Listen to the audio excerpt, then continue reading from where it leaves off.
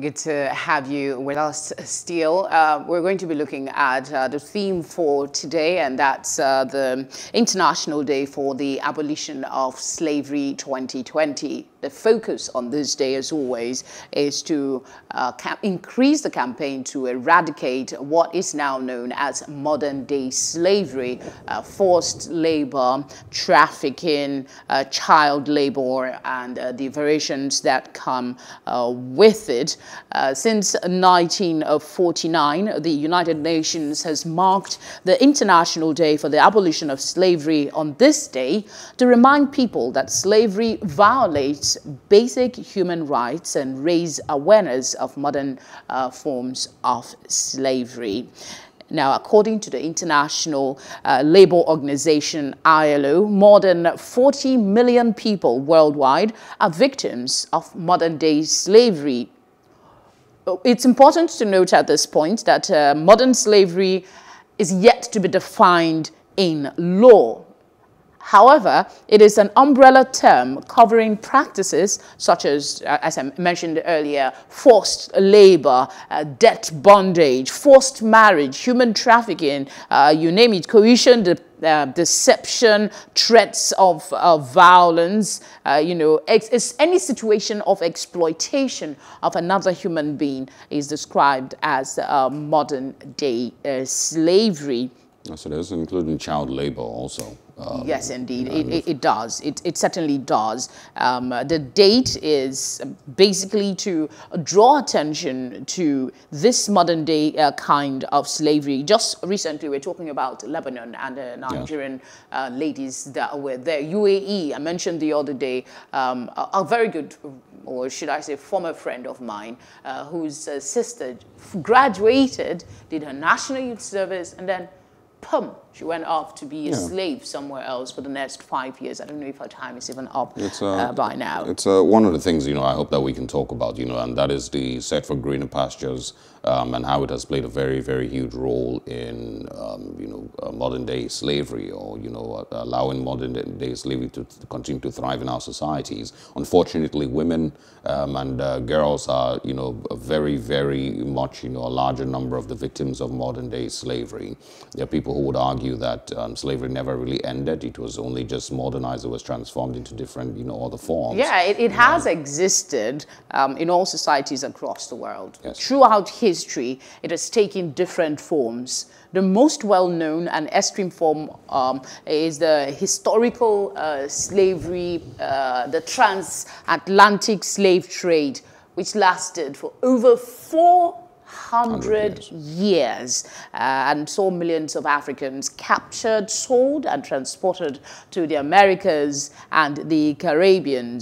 We know that, we talked about the Barbados recently and their history with slavery and all of that. We also know the situation in South Africa. Yes. We know what happened. In fact, almost all the African countries have one form of slave trade or the other. Some other thing, that is important to mention is how our religions and traditions have also allowed some of, some types of modern-day slavery to thrive, because there are certain parts of the world where it's still okay to marry underage girls, where, it's still okay to get people, to stay on the streets hawking for their parents, and these have been traditions, it has been parts of, the Nigerian, certain parts of Nigerian culture that have allowed these things to thrive.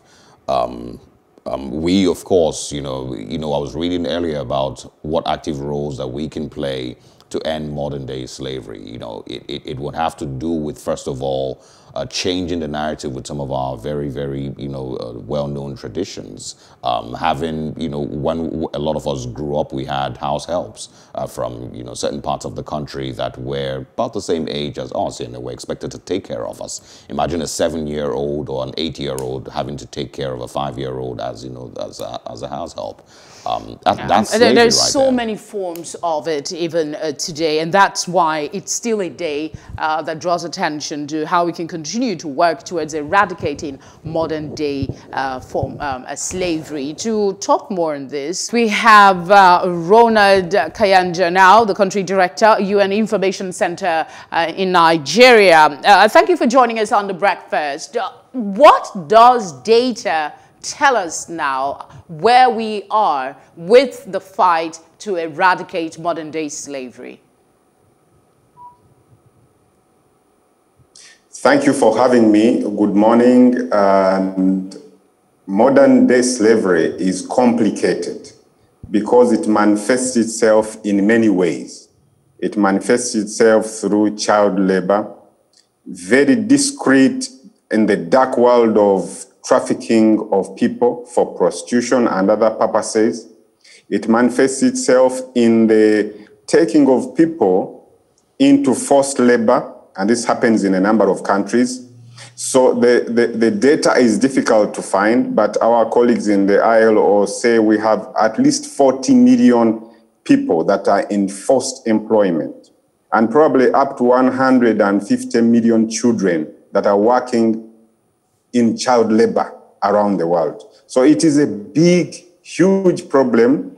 One of the problems is that it is something that is happening in what you can call the underworld, the world of trafficking of persons illegally all over the world. It is a major problem. That's why a day like this is significant for us to create more awareness about this menace. All right, let's also talk about, and it's one of the things that, I had spoken about before you joined in, and that is, certain traditions and religious beliefs and cultures that we have here in Nigeria and here in Africa also, that have permitted and given space for modern-day slavery to continue to thrive, child marriage, forced labor, and the likes. How are we doing with abolishing some of those traditions and those cultural parts of our lives? That is indeed part of the problem. And as you know, there are a number of, there's some work, especially in Nigeria, around the child rights law that, well, the laws are there, but I think the challenge here is enforcement. That we need to enforce the laws. The other challenge that we have in Nigeria is the many Nigerians who are deceived into going to cross into Europe to get jobs. We always bring back people, many hundreds of people from the Middle East who have been suffering there for years because they were duped into getting jobs there. And most of these people that come back are from especially Edo and Delta states, especially young girls who are taken into prostitution rings. I think the issue here is also to create awareness, to tell people that there are two things, creating awareness about this, the deception that goes on in this underworld of people trafficking. But the other thing is that we need also to improving the lives of our people, so that when you go graduate, we see university graduates, young girls from universities looking for jobs. They are deceived to go into the Middle East or other places for jobs. Let us create an environment in our country that will not force people to go out to look for these dangerous expeditions looking for jobs. You see, you cannot have droplets of prosperity in a world of poverty, and you think by certain economic osmosis, people will not be attracted to those places. That is what the campaign we are on the Agenda 2030 and Sustainable Development Goals is for the whole world. We need to improve lives everywhere so that there is not so much a drive for people to venture into going to other countries to seek a better life. We need to build a good life here for our people so that we reduce the interest of taking those risks to go and get jobs elsewhere, falling into the hands of these dangerous rings that are taking our people. So that is one. The second thing is we need to enforce laws to companies, manufacturers, and so on. And we are starting to do this on the big multinational companies, to be able to find where whatever product you are selling comes from, to ensure that in the value chain, you don't have young children working there. We have many young children, hundreds of thousands of them, child labor, exploitation in the DRC. Okay, I was going to talk about that. And they are mining diamonds and all gold and so on. Ronald, I'm actually trying to get your attention to talk about to get you to talk about the children in this case. Statistics show that 1 in 4 victims of modern-day slavery are children. My question would be, are we failing our children? And what is your assessment of the work that's being done by governments and non-governmental organizations towards eradicating modern-day slavery?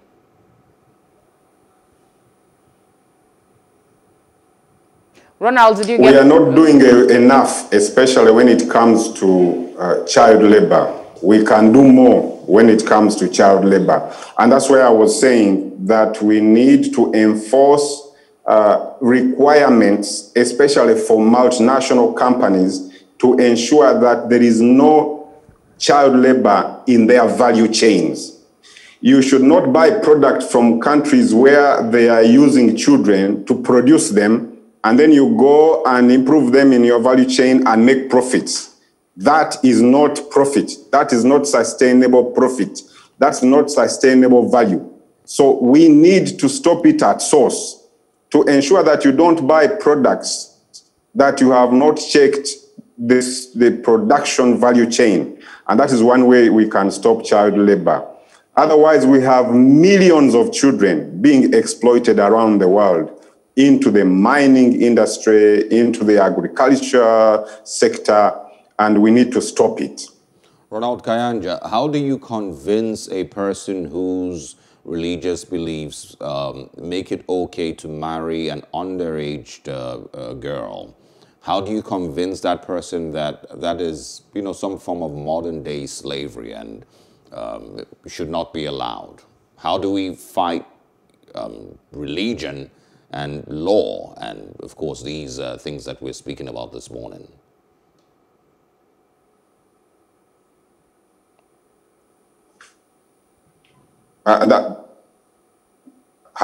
That is the challenge we are facing in a number of countries, and that is something we are working on. It's important to engage the religious leaders. It is important to engage the cultural leaders. And in Nigeria, we are seeing changes as we work with the traditional leaders. We are working with the religious leaders. We are seeing changes. We still have challenges of child marriages, and Nigeria has that as a big challenge. But the key here is engagement. You can use legislation, but it's more engagement, talking to the leaders, the cultural leaders, and the religious leaders. It is always tough to change culture, but we cannot stop. It is like what we faced with the female genital mutilation. These are cultural practices. It has taken us years to make the progress we are making. So it is not easy. But we continue the engagement. All right. One of the slides, as you were talking, that is scrolling on, has the fact that women and girls are disproportionately, okay, now sometimes you just have to find a way to get the words out. They're affected by forced labor. The scenario where women and young girls willfully accept to go into forced labor, especially when it comes to commercial sex trade. How can you begin to talk to these people, encourage them to not put themselves at such risk when the economic realities in their base is, pushing them to the wall? That you are making a very important point. We have, as I said, that is one of the challenges that we are facing. And it's not only in Nigeria, in many parts of Africa. You we have had to do programs and campaigns to show people what happens in the underworld of people trafficking and sexual exploitation. And we go and talk to communities, but still the next day you hear of young people going, taking these very dangerous journeys. The solution, as I said, is to improve our lives from source, from the base, so that the person does not have so much an attraction to go for prostitution in Europe, or to be deceived to go and to work in a hair salon in Spain or Italy. That's what they tell them, that we are taking them to work in a hair salon or so, things like that. The challenge is the push factors are so strong if your economic situation is not good. So we need to remove these, and that's why our efforts on the sustainable development goals to reduce inequalities, to end poverty, to ensure people have employment, people have good education. This is what will solve this to an extent. It is very difficult, as I said, for people to be seeing a world of prosperity when they are dying in a world of poverty, for them not to try and go to that place. But we can change our countries. Countries in Asia have done this. We can do it. You see the pull factors are not so much there in Asian countries, in Malaysia and other countries. People have a much better quality of life. We can do it in Africa. We just need to work harder to make sure that our people at least get a minimum quality of decent life, so that there is not so much a desire to take dangerous journeys. You've seen pictures of Nigerian girls being sold in some countries. This is very much abhorrent. It's not something we should encourage. It's not something we should allow to happen in this day and age. But one way of dealing with this is to ensure that our young people get decent employment, to create an economy that works for everyone. If we don't do that, it's difficult for you to just tell them stay around when there's nothing for them at home. And they are seeing all the time that there's a better world out there, which sometimes actually doesn't turn out to be better. They end in very dangerous, these cartels of traffickers. So really what we need to do is to work hard and improve our countries for our young people.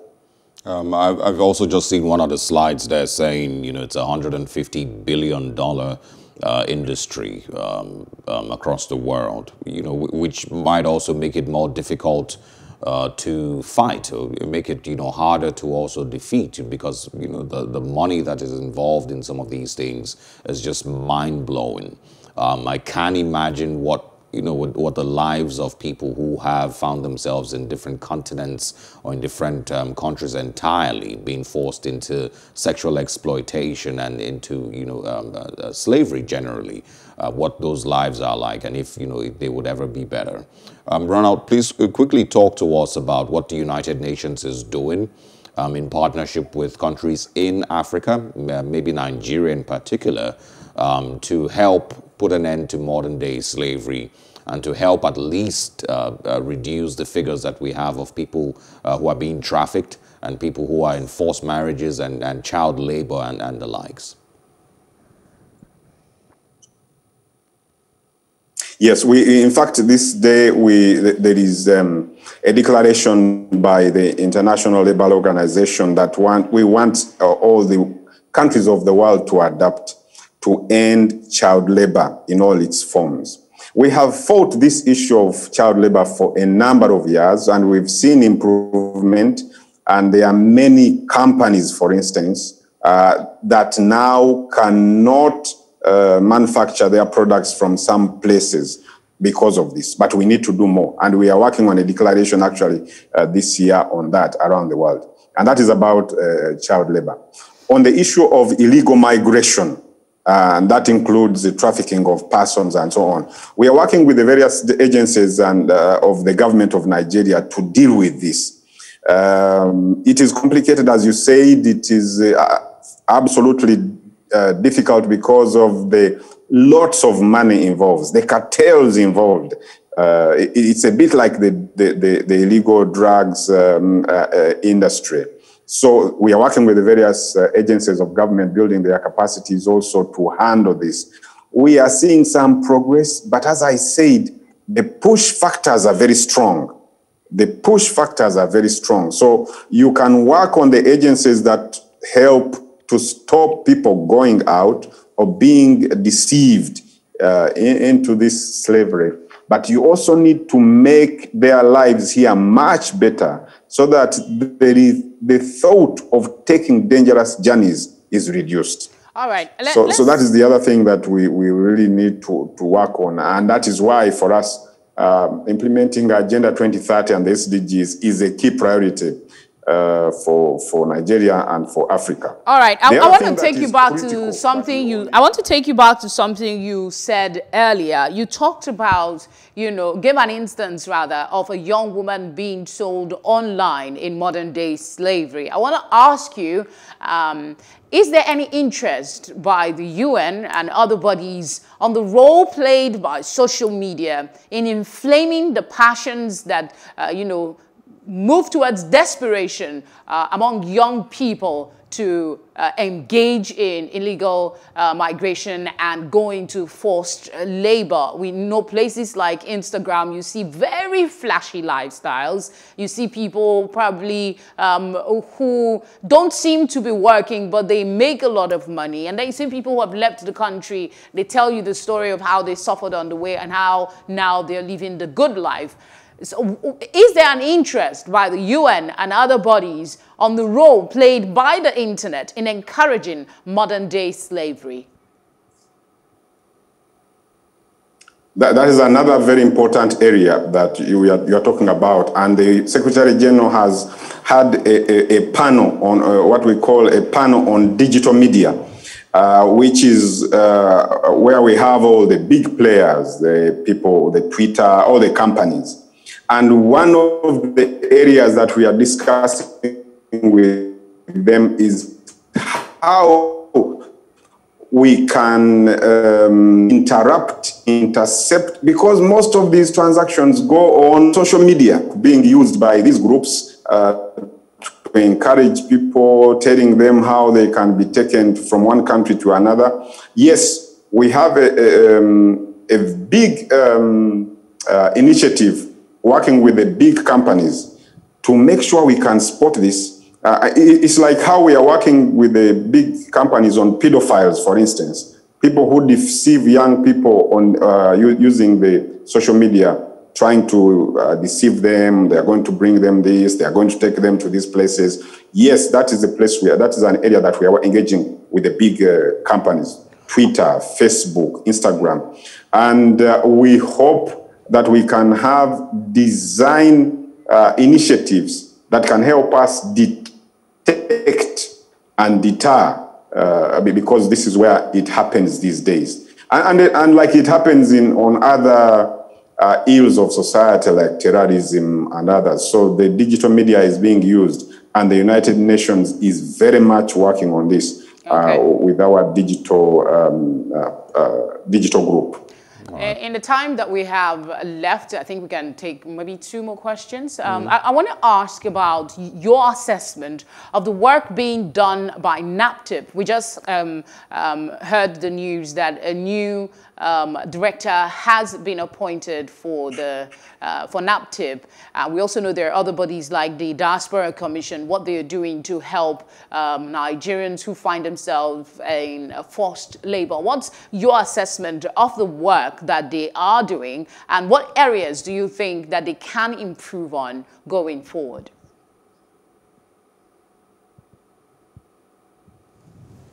Especially NAPTIP, we work with them closely on these issues. And NAPTIP does a great job. They do a great work. And as you know, it is some of these, it is some people from NAPTIP whom we go and take on to support our other work in the UN. They're doing a good job.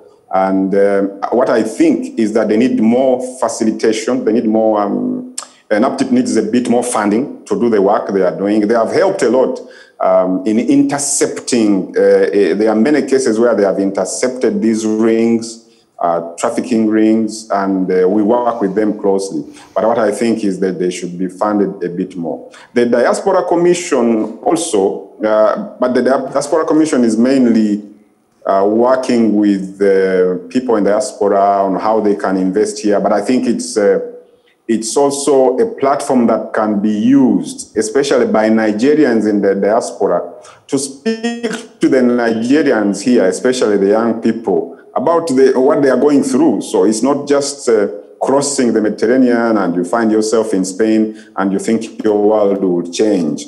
So I think we can use that Diaspora Commission more as a platform to work against the inflow of illegal migration. But I must commend NAPTIP. We work with them. They are doing a great job, but I think they would need a little more. The task is huge. Intercept this ring, there's another ring, and those rings are well funded. There's a lot of money involved and deceptions and so on. We need to create more awareness about whatever is going on. But even at state level, I would like to commend the people in Edo and Delta states, because that's where, for some reason, we've had many young girls coming back who had been trafficked into parts of the Middle East and so on. But there are projects there also to enable them to live better lives, and those who are back from those places to be integrated back in society. So we can do a lot even at state level and other levels of the administration to ensure that we support young people and we encourage them to stay in Nigeria and not to venture into those dangerous trips. Yeah, Ronald, lastly, I want you to quickly speak on the need to enforce more, maybe, strongly the Child Rights Act and other laws in the Nigerian space that should protect children better. How much more would you suggest that the government needs to do to ensure that these laws are put into use in its entirety?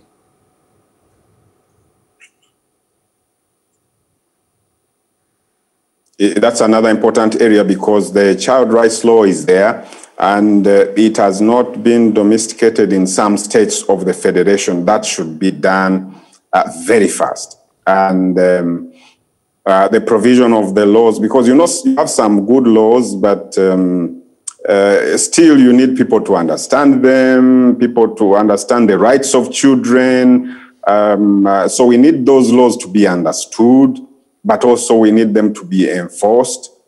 We need the structures that are created in the laws to be financed and in place, and also very important for them to be domesticated. The states all over the federation should take interest in this, and that would really help a lot in protecting our children. We have a lot of vulnerabilities around children, especially on this issue of exploitation. You look at all the young people, these young children, instead of going to school, they are just walking around selling stuff for some other individual. That is child exploitation. All right. You are making them work for you instead of them going to school to look for a better future. This should not be supported. So, and the law is there. So we need stricter enforcement of the law. We also need the domestication of the laws at all levels of the administration in the federation. And we need financing for those areas that the law stipulates. All right, Mr. Ronald Kayanja, Country Director, UN Information Center in Nigeria. We thank you very much for joining us to create more awareness about the need to end modern-day slavery.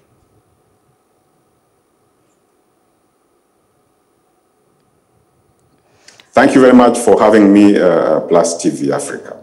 It's our pleasure. I was actually going to, just before you spoke about Julia Cardonley, it's one of the things that I was thinking, it's an important perspective, now that she has been replaced, we're expecting, the same energy from NAPTIP, more work for NAPTIP. Will anything be different? I want to encourage, the body and hope that, they can continue to do the work that they do. But, one of the things that, he also spoke about and that I feel is very important is We need a lot of work with re-enlightenment with regards to our cultures and our religious and our traditional beliefs. That's where a lot of, the challenge is here in Nigeria. There's also a challenge with poverty that, if you don't, kick away, then you almost, are going to keep going in circles, fighting trafficking and people fleeing the country, searching for greener pastures. Yeah, before I talk about the reason I asked the question on social media, internet influence, I want to quickly add my voice to the commendation for NAPTIP. I had a very impressive interaction with them when I was in Benin some years back, and the speed of response, the access, there was no unnecessary bureaucracy to get information and get the assistance to victims that I think one or two victims at a time that we were made aware of. And since then, I've always had this huge respect for the work that NAPTIP do. So congratulations, at least there is an institution. They're not perfect by any means, but they are working, and we see that they are working. So well done to NAPTIP, and we hope that the new managing director does a better work, amplifies what is already on the ground with helping Nigerians who find themselves in these unfortunate circumstances. Now, the reason I asked the question about the internet influence, I could be wrong, that beside the economic challenges, the unhealthy desire for the affluent life, without really putting all the work that is needed, you just think you suffer for a tiny bit of time and you enjoy for the rest of your life without the necessary background. You see some of these young people that embark on this have inadequate education. In the first instance, to embark on such journey, when they get there, they still do menial jobs, and then they work there for many years, and then they come back home. I know of a few who've worked for some 30 years. They didn't take the opportunity to improve on their educational qualification, whereas there are those who went there on very low background and improved on their education and became something. So basically, I think that the flashy lifestyle being spread on social media, the fast wealth, and the seeming celebration of people who you don't see what they do to earn a living, but influencing what some gullible, very gullible young Nigerians The truth is, you can't stop that on social media. Of course not. I'm just pointing out that this has an influence, and I guess the solution would be people paying attention to things that really matter. It's really about who we are, because the same way there is a lot of the flashy lifestyle and wealth and all of that on social media, there's also information on modern day slavery. There's information on trafficking on social media. So if you choose to ignore those ones and still take that risk, then it's really what you want to see. You see on Instagram sometimes, if you have the penchant to look for certain things, they begin to suggest more of those to you. Same thing with Twitter. Same thing with Facebook. Everywhere. I'm not on Facebook, but same thing at the time I was there. If you have something, and the ads are becoming even more, So yes, people young people particularly need to understand that all that glitters, I know it's a cliche, but all that glitters is not gold. And for those who send their young children to go and stay with one auntie or one uncle somewhere, and you don't know how your child is being treated, well, the long arm of the law will catch up with you in no distant time. And that's it for today. Hope you enjoyed the news. Please do subscribe to our YouTube channel and don't forget to hit the notification button so you get notified about fresh news updates.